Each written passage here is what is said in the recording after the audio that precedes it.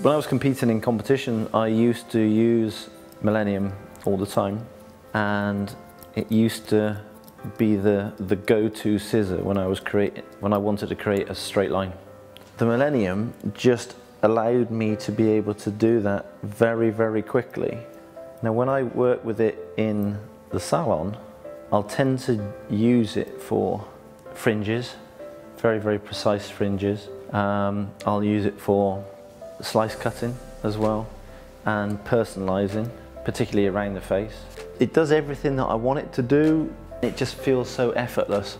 I remember the first time I picked up a Millennium, and I couldn't believe how beautiful the movement was, how smooth it was when I was working with it. It just doesn't feel like any other scissor. I fell in love with it straight away.